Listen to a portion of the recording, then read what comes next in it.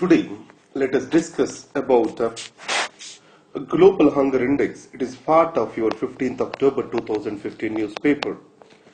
Global hunger index, it is very much squarely fits into our syllabus. If you look about issues of development, issues related to poverty and hunger, it is part of our syllabus. Now, any argument which you make up, you can relate with the global hunger index and you can strengthen your argument.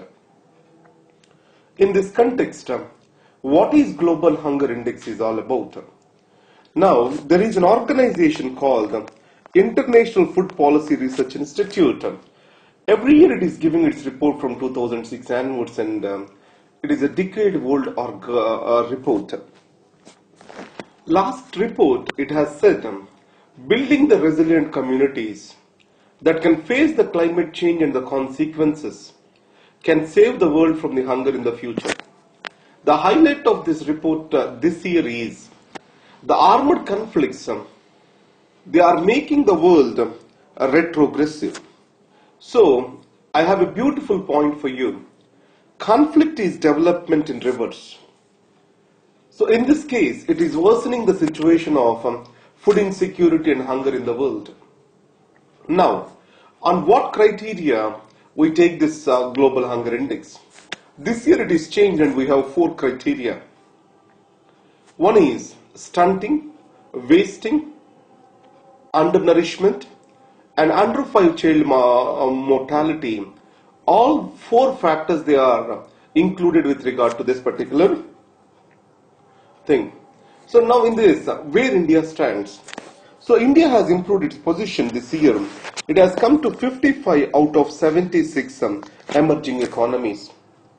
So in this context, what are the reasons for increasing or betterment of India's position? The first is ICDS program, if you observe, and National Rural Health Mission. Like that, many nutritional programs were launched by the government in the post-2006 scenario. They have reduced the hunger to large extent. But in India, the hidden hunger is still a major challenge. In this case, there are remarkable differences across the states, and the report says that open defecation is one of the major reasons for the undernourishment among the children. And report also says that the conditions of hunger, undernourishment have increased in India, but chronic malnutrition and stunting of the growth, these still are the remarkable challenges to this country. Now it further explains the Green Revolution in India. One way it was a dividend, on the other way it has pushed the country into hidden hunger. A hidden hunger, it means the micronutrient deficiency. I say hidden hunger synonymous with micronutrient deficiency. So vitamin A deficiency leading to night blindness, iodine deficiency leading to mental disorders in the new offspring, and various other iron deficiencies, vitamin deficiencies. All these are increasing in the Indian population. So we have carbohydrate centered nutritional security, but neither the protein nor the micronutrients. So the report uses a term that is called as triple burden to India. What is this triple burden?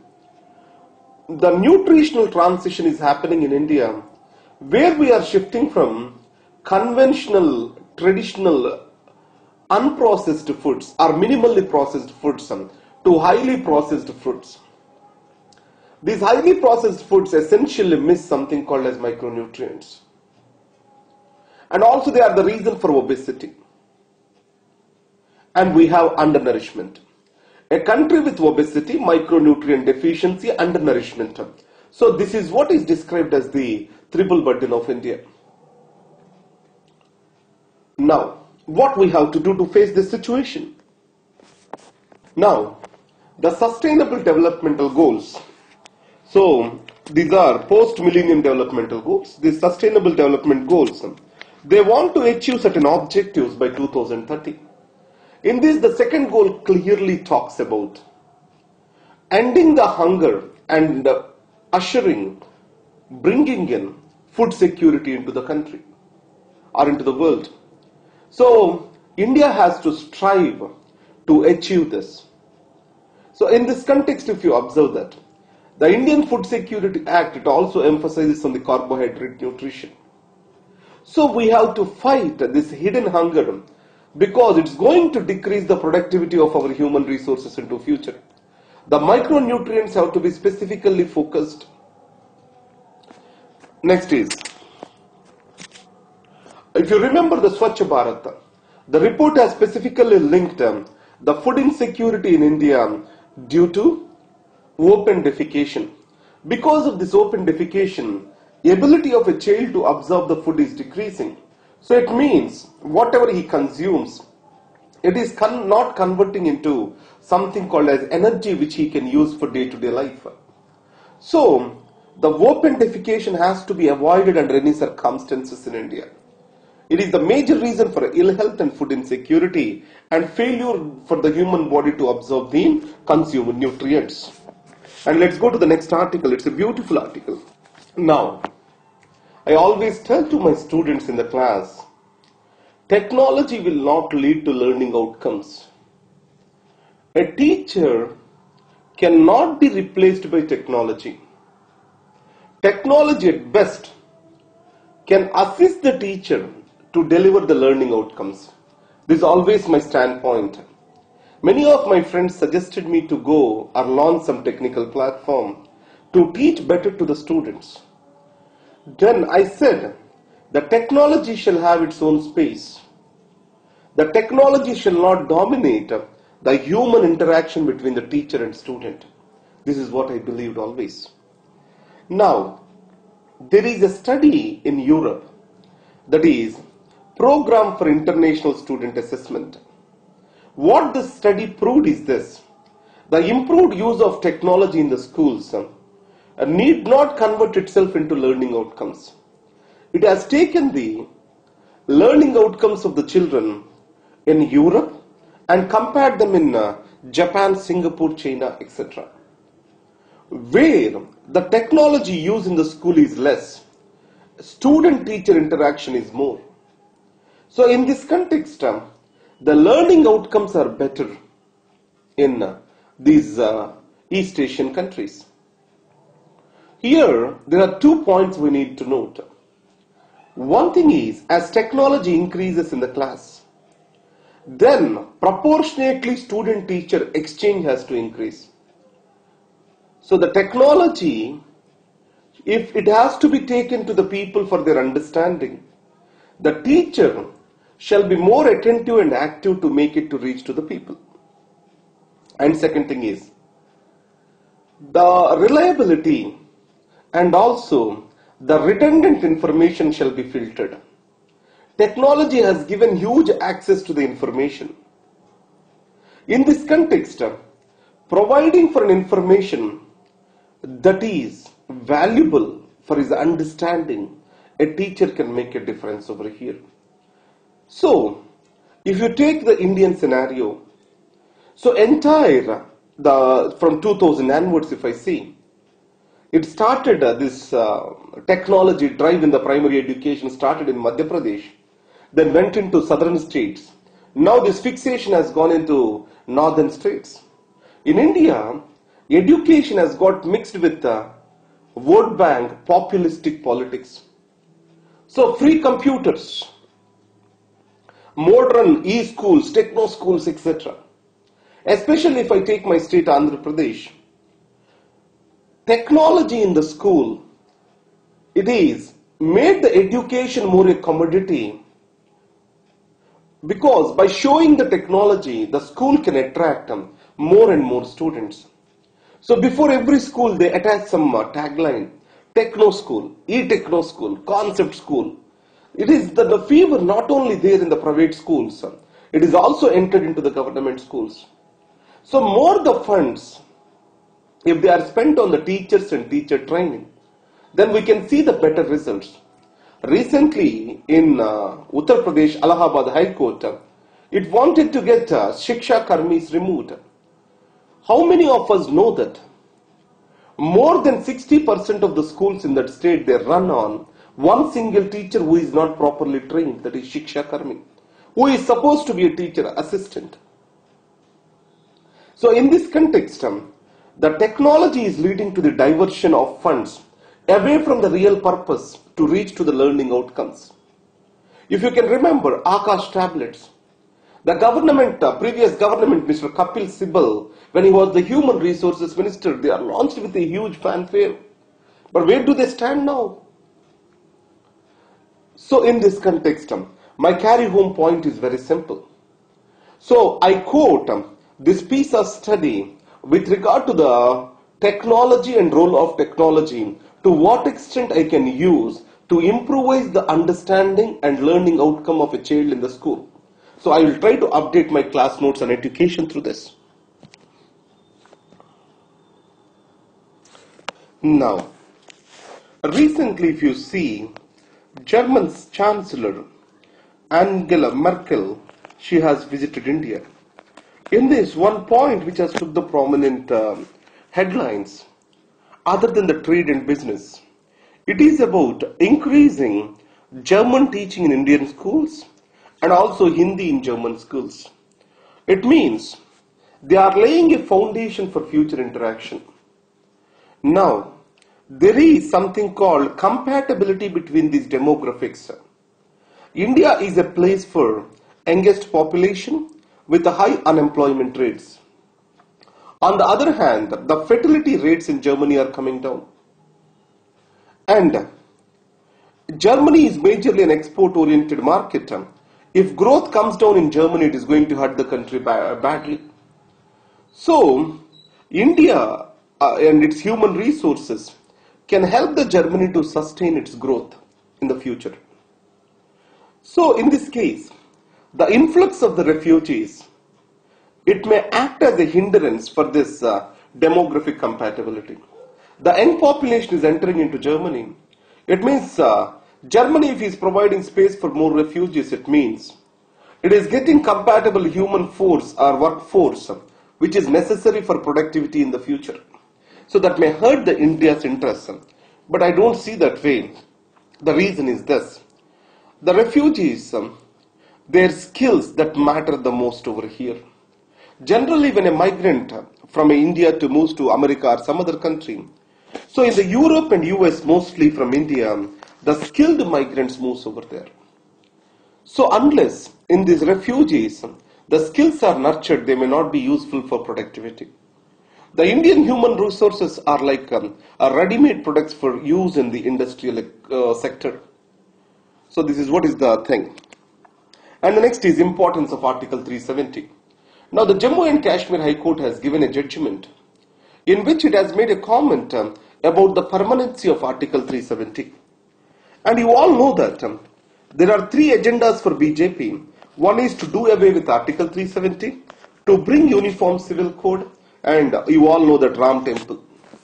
So in this Article 370 issue, it was made in a context of 77th Constitutional Amendment Act.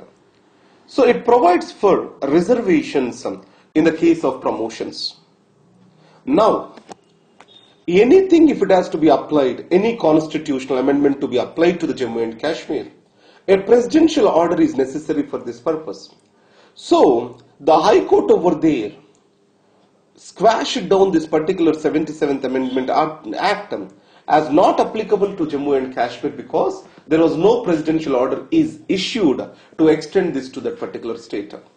Above all, if you see the Article 370 closely, it is the link that brought India close to Jammu and Kashmir. But over a period of time, the governments of India, they got greater powers through various presidential orders. Almost, they extended the authority of many union government institutions into Jammu and Kashmir. Before 1954, if you observe, India has the power in Kashmir only on three issues. That is defense, telecommunications, and the third thing is about external affairs. Now almost the entire union list can be implemented in Jammu and Kashmir. Most of the constitutional provisions, they are applicable in Jammu and Kashmir. Here there is one challenge. The permanent resident status. It is not leading to the intermixing of other people or migration of the other people into Jammu and Kashmir, especially Kashmir Valley. What the Sangh Parivar thinks is the dilution of the demographic character can change the attitude of the Kashmiris towards India. Now if you see, in Sri Lanka, why the Tamils have hated and went through the LTTE, one of the major reasons is the government of the day, it was encouraging the Sinhalese settlements in east and north, especially this Jaffna Peninsula, to dilute the Tamils and Tamil presence over there. So the RSS was trying to do the just same thing. So now here I want to take you a point. So as the alienation of the people happens, increases with India, and making Kashmir as a part of India is going to be a distant dream. At least, it is not wise to tinker, argue on 370 till the Kashmir issue is settled between India and Pakistan. So that's what the article says. And next is, fresh challenges in the Northeast. Now if you remember, the Prime Minister Modi, he himself announced about a historical agreement with the Nagas. But he did not give any detail about this Naga agreement. Actually, it appeared further that it is just a framework agreement without any concrete proposal. Now the negotiations are further going on. So you know that there are many Naga people also live in Manipur. And this NSCN, Isaac Mobaya, they wanted to have greater Nagalim with areas from Manipur too. One such a suggestion itself has raised the huge violence in the Manipur. Now there are reports that NSCAN is using this particular phase to increase its recruits from Nagas in Manipur. It means it is throwing a new challenge to the Indian security establishment. Now what we have to think is this. So the government shall declare what is that framework agreement exactly is, or else the outlines of that, and the civil society involvement of the local state governments that play a very critical role over here. I think this needs to be taken up. If not, violence will return to the peaceful valley again. And the next is, this is a very good article for interview. Recently, I can say it this way, there are many traditions in India that leads to the intermingling of the people. So, as of now, I'm in Delhi.